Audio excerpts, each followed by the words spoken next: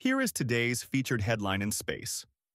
Amazon Leo and SpaceX's Starlink will get only a small fraction of rural broadband subsidies.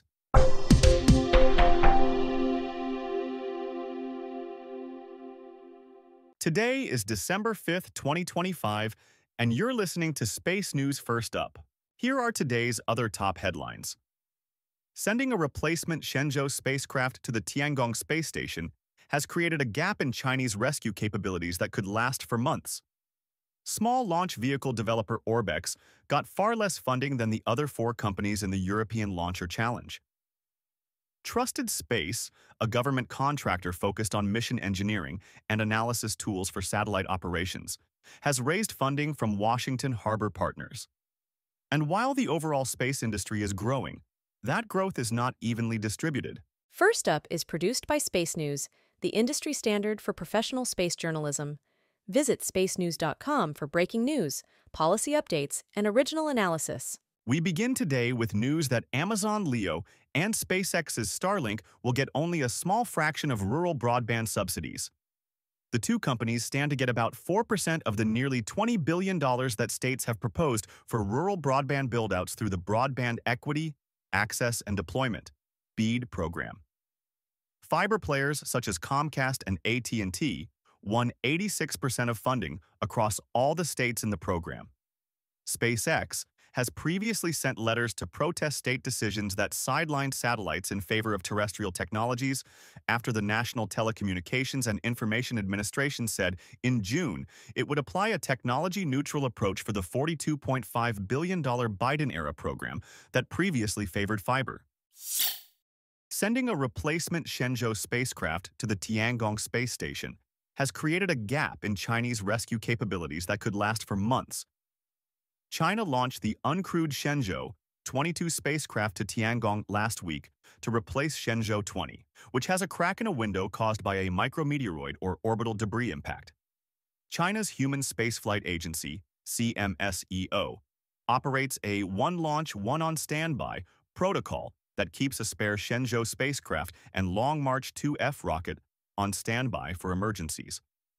With that spare used for Shenzhou 22, China faces a gap in emergency capabilities until Shenzhou 23 can be delivered and readied at the Jiuquan launch site.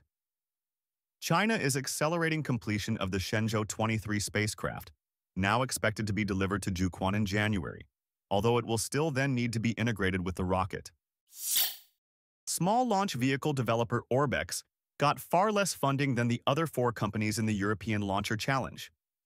The European Space Agency announced last week that member states agreed to provide more than €900 million, $1.05 billion to the five companies in the program, designed to provide launch contracts and vehicle development funding for new entrants. Financial data released earlier this week by ESA, though, showed members agreed to provide just under €35 million to Orbex, while the other four received between €169 million and €205 million each. The United Kingdom, where Orbex is headquartered, decided not to immediately allocate €112 million of its €144 million subscription to the program. The UK Space Agency said this week that it is working with multiple partners and will allocate the funds in due course. Trusted Space, a government contractor focused on mission engineering and analysis tools for satellite operations, has raised funding from Washington Harbour Partners. The investment firm said Thursday it made a strategic investment of undisclosed size into Trusted Space, part of a new cohort of mission software engineering firms applying artificial intelligence and machine learning to applications ranging from battle management to space domain awareness, space exploration, and mission data processing. Washington Harbour focuses on technology companies serving government and national security markets and has recently invested in space startups Turion Space and Quindar. While the overall space industry is growing, that growth is not evenly distributed. Manufacturing satellites represents a $316 billion revenue opportunity over the next decade, research by Analysys Mason has concluded, including $179 billion for communication satellites. However, for communication satellites, roughly $153 billion is already earmarked for Starlink Amazon Leo, and China's Qianfan and Guowang constellations, leaving $26 billion open for competition. Similarly, launch is dominated by SpaceX, while efforts by major companies to vertically integrate rocket and spacecraft development limit opportunities for many suppliers. Discover your next mission in the space industry with the Space News Job Exchange. Visit jobs.spacenews.com to find top aerospace roles and connect with leading employers. And for employers, use discount code JOBEX for 15% off your next purchase. In other news, Space.com reports that SpaceX launched more Starlink satellites Thursday. A Falcon 9 lifted off from Vandenberg Space Force Base in California at 3:42 p.m. Eastern and placed 28 Starlink satellites into orbit. The launch was the fourth Falcon 9 mission in as many days, all carrying Starlink satellites.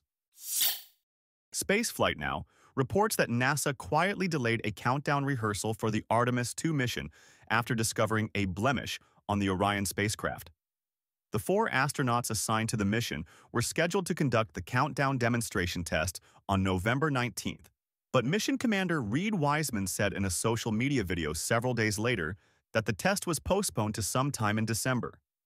NASA, which had previously not announced that the test was delayed, said it postponed the rehearsal after a blemish was found on the crew module thermal barrier, preventing hatch closure.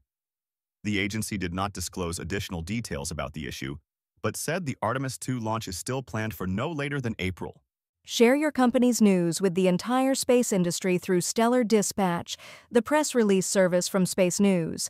Learn more and use discount code SD2106 for 15% off when you submit yours at spacenews.com/stellardispatch. Northrop Grumman tested a solid rocket motor as part of a company effort to demonstrate new technologies.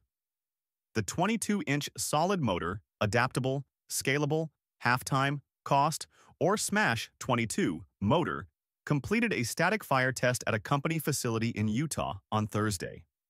The motor tested new manufacturing technologies and approaches as part of the company's Solid Motor Annual Rocket Technology Demonstrator, or SMART Demo program. That program develops and tests solid rocket motors annually to support work on missile and space systems.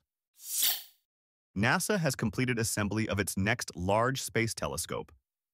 The agency said Thursday that workers recently joined the inner and outer portions of the Nancy Grace Roman Space Telescope in a clean room at the Goddard Space Flight Center. The telescope is now ready for final testing before a launch planned for as soon as the fall of 2026.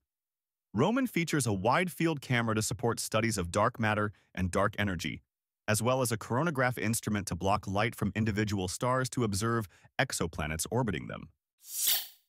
Collect Space reports that the latest LEGO space-themed set features a Space Launch System rocket that will lift off. The NASA Artemis Space Launch System rocket set, part of its Technic lines, includes gears that, when turned by a hand crank, will cause the SLS to rise. Its 2 solid rocket boosters will also separate, as will the Orion spacecraft on top. The set goes on sale in January for $59.99.